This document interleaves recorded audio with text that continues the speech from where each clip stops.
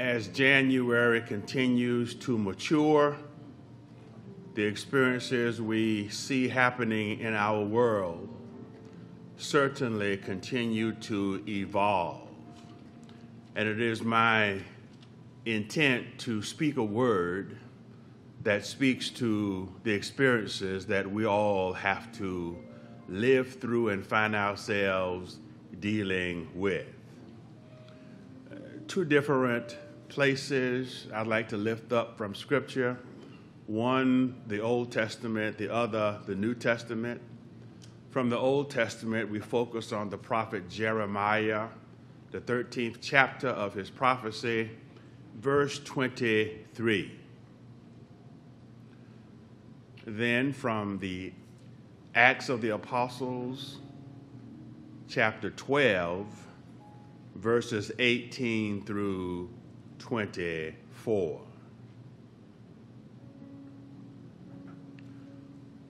One speaks about stubbornness and that which is difficult to change.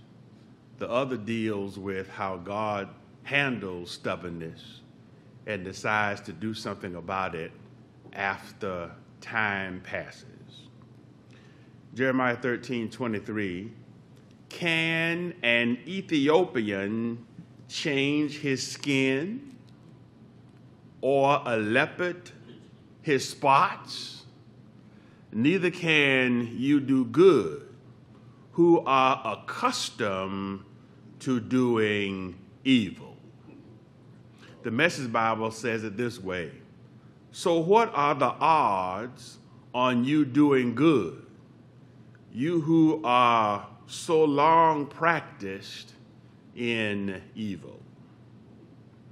Then Acts 12:18 through 24, and I'll say before I read those verses, this is what happened after God decided to rescue Peter out of jail by the angel coming to get him out of jail and cause him to realize that he'd been delivered because of prayers prayed at a certain house by believers. He was sent there to show them that he was the answer to their prayer.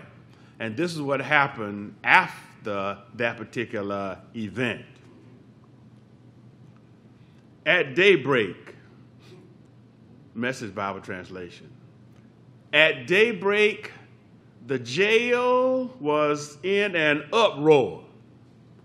Where is Peter? What happened to Peter? When Herod sent for him, and they could neither produce him nor explain why not, he ordered their execution. Off with their heads. Fed up with Judea and the Jews, he went on vacation to Caesarea. But things went from bad to worse for Herod. Now people from Tyre and Sidon put him on the warpath. But they got Blastus, King Herod's right-hand man, to put in a good word for them, and got a delegation together to iron things out. Because they were dependent on Judea for food supplies, they couldn't afford to let this thing go on too long. On the day set for their meeting, Herod put on his royal robes and took a seat upon the throne and made an oration, made a long speech to them all. And the people played their part to the hilt and gave a shout, saying, "It is the voice of a God and not a man." That was the last straw. God had had enough of Herod's arrogance and sent an angel to strike him down. He did not give God the glory, had given God any credit for anything at all. Down he went, rotten to the core, a maggoty old man, if there ever was one, and he died. Meanwhile, the word of God grew and multiplied in leaps and bounds. Enough is enough. I get that from these verses, a time when God even says enough is enough. There comes a time when all of one's tolerance for enduring unacceptable attitudes, there comes a time when one's tolerance for dealing with viewpoints and behaviors that are totally out in left field, there comes a time when it all runs out, when your tolerance just runs out. After being required to walk many extra miles and having to deal with that which is totally annoying, having to use the spiritual gift of long suffering, there comes a time, even after walking many extra miles, when it all comes to the end and your patience just runs out. After pushing to give the benefit of the doubt, just hang on, it'll change. After you give the benefit of the doubt, just hang on, maybe it won't be that way tomorrow. Just giving it the benefit of the doubt over and over and over again, believing that it can't get any worse, believing that somehow it will miraculously improve, all to find out that it won't. Makes one finally form a definite conclusion. Sometimes people who have suffered long enough, have put up with things long enough, reach the boiling point, and come together and say with hands down certainty, enough is enough. Patience becomes impatience. Enough is enough. Tolerance becomes intolerance. Patience becomes exhausted, and people finally say, this is the last straw. Something has to change. The events on Capitol Hill on Wednesday, January 6th, and its aftermath struck a raw nerve and pushed the majority of us to say, enough is enough.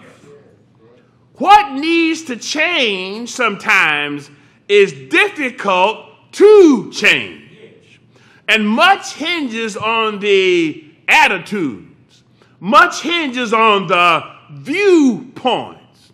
Much hinges on the behavior of people in positions of great influence over the lives and welfare of many. A whole lot of things happen when you have certain people in certain positions, and it affects everybody, and when they're behaving right, that's good. But when they keep on misbehaving, keep on having crazy attitudes, after a while, the population of a nation, the whole world might say, enough is finally enough. And though what needs to change could be very difficult to happen, it requires the actions of the power above the universe to do it. Or there are some things that nobody but he who created the universe can handle. Or we are the people that he created, but there comes a time when nothing but the hand of God himself can fix it and cause it to change.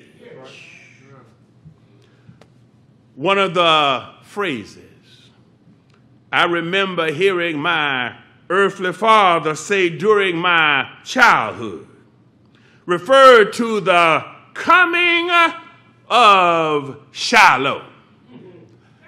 And because of technology, my mother, who's still here at 93 years old and might get the 94th, the Lord says so, by the 22nd of January. I'm sure you heard it as well.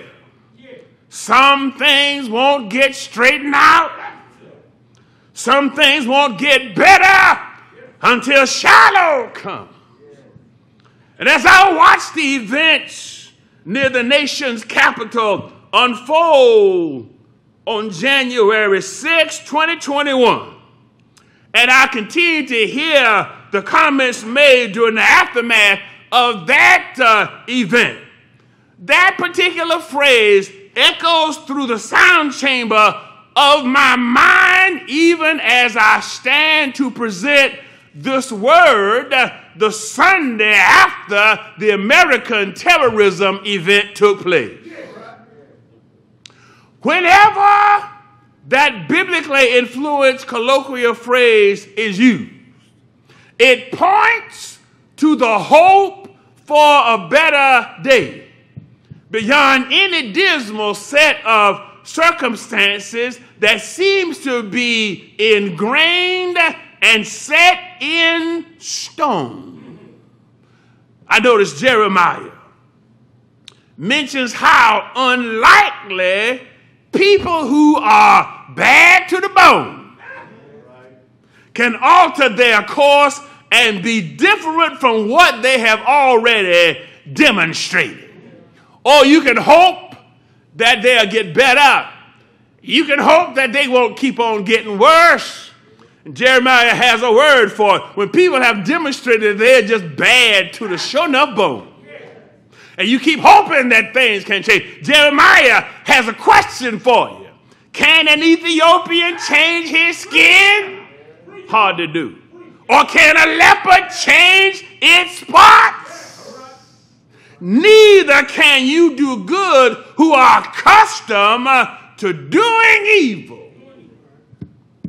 So it is equally less likely for people who are set in their unkind ways to be different.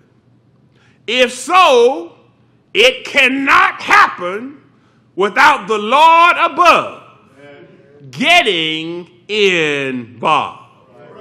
The reference concerning when Shiloh comes was and is an encouragement for us to know that help is on the way. Even when you have to say enough is enough.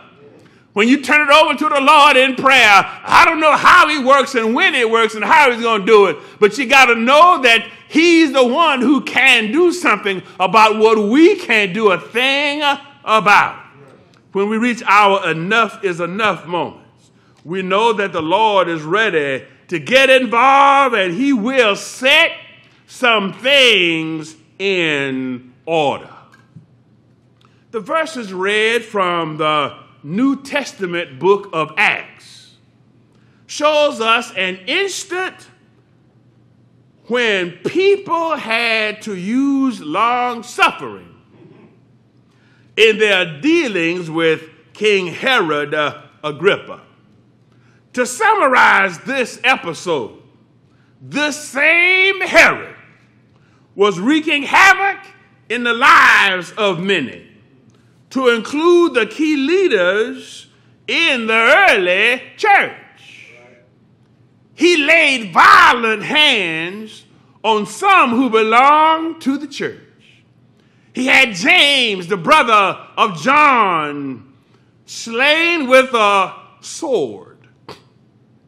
And when he saw that his actions pleased the Jewish mobs.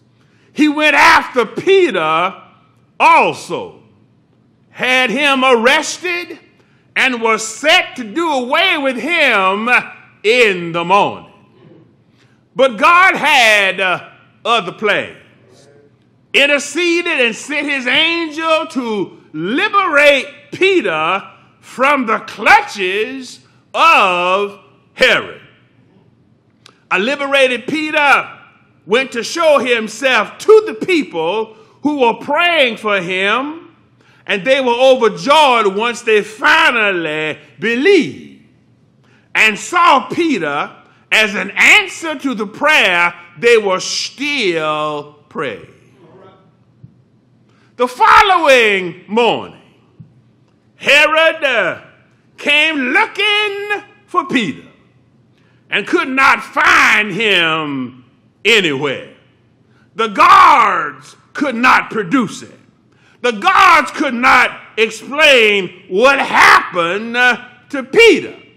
So Herod went on the warpath and used his power to execute his own soldiers.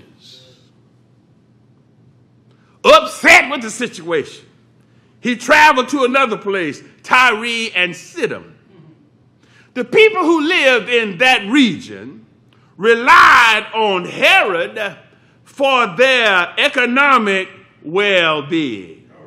That's rough when you have to rely on your economic well-being and the person who's in power is bad to the bone. The people who lived in that region, knew that Herod was upset with them also. So they made efforts to appease him because their survival and their sense of well-being was on the line. They got close to a person called Blastus, who was Herod's right-hand man. And they had Blastus put in a good word for them in the ears of Herod. Then they even sent a delegation to Herod to try to iron things out. After all, their livelihood, their welfare had a whole lot to do with what Herod would do, because while he was in power, he could either help you or he could hurt you. Believing that their survival was on the line, they spoke what they believed or what fear for their well-being influenced them to say. You know, sometimes the behavior of some folk can make you change your beliefs. And you start believing in them instead of the truth. And then sometimes people just say what they have to say because survival suggests that's what you need to say. It's like saying what you want to hear so you won't do me no harm. Or saying what you now believe because that person has convinced you that they are more than a normal person. So they decided to stroke his ego. They tried to do some things to squelch his anger.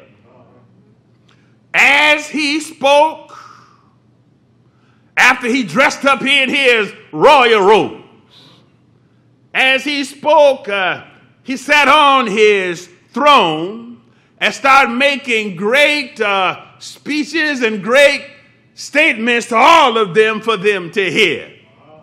And as he spoke, the people shouted, "The voice of a God and not a man." All right. They thought he was the demigod. And since he just took it all in, allowed it to happen, allowed them to believe that he was a God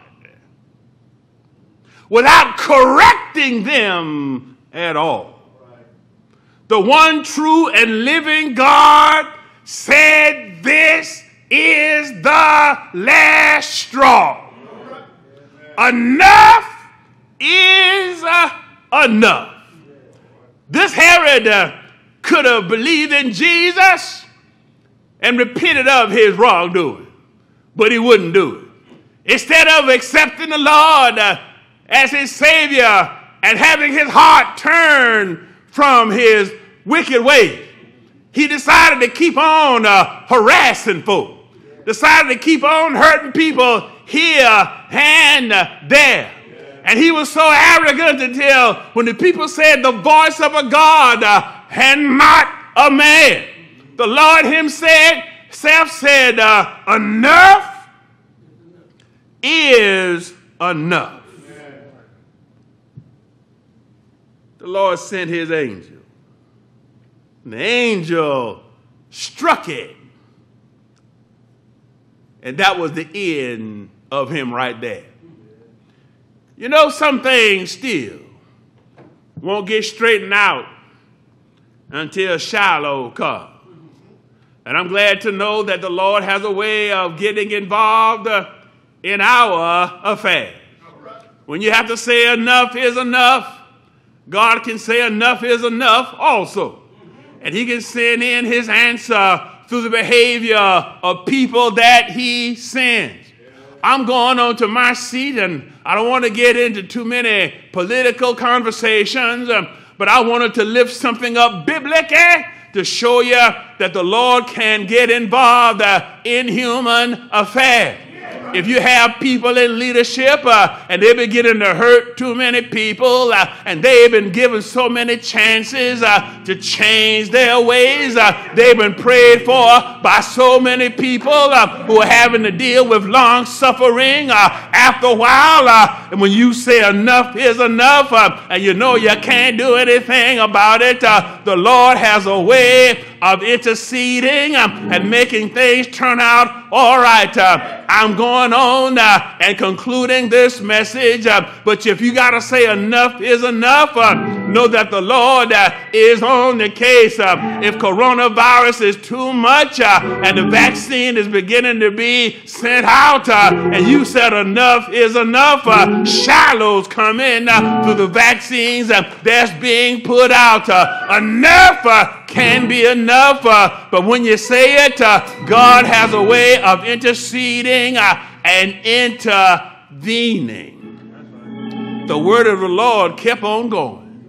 Though Herod tried to hurt the folk who were perpetuating the word and broadcasting the word kept on going, and it grew in leaps and bounds.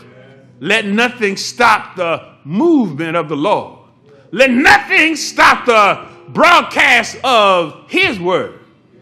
I'm glad to know that when enough is enough, if you can't do anything about it, he can.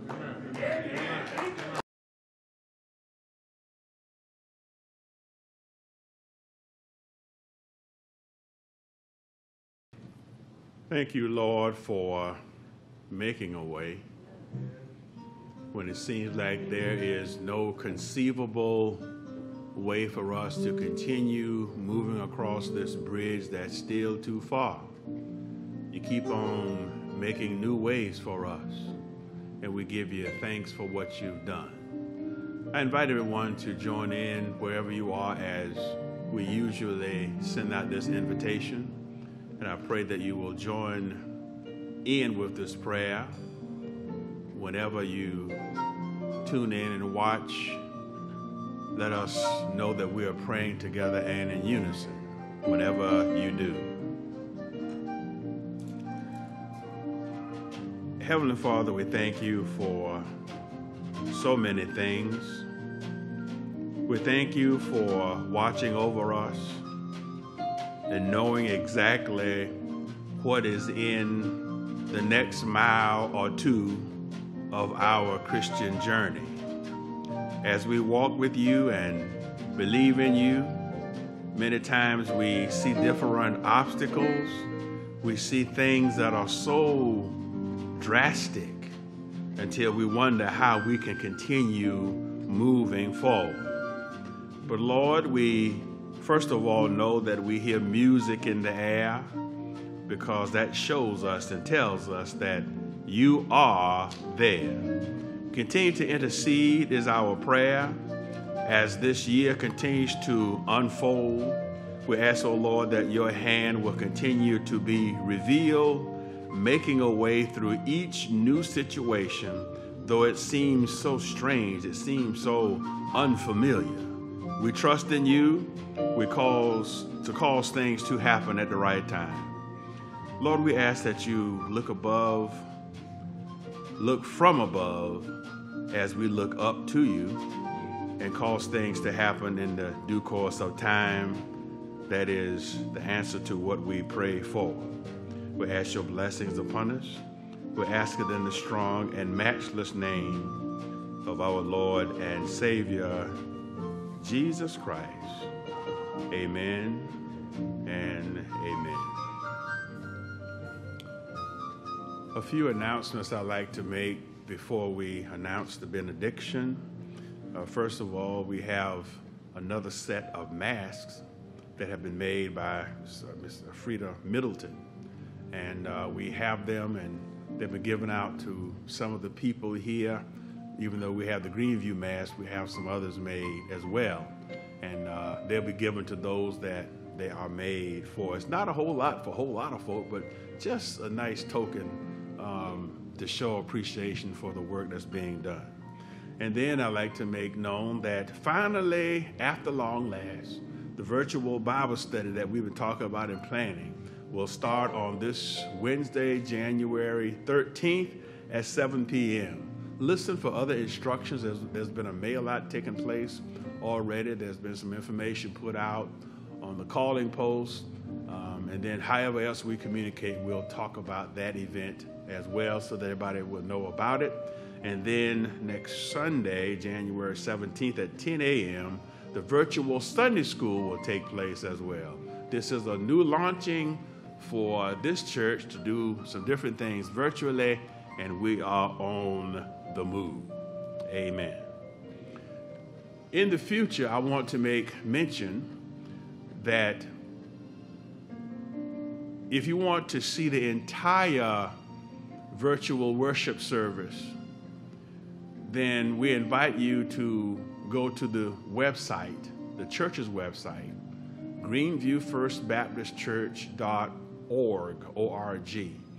And then you can see the entire worship experience as we are doing it here.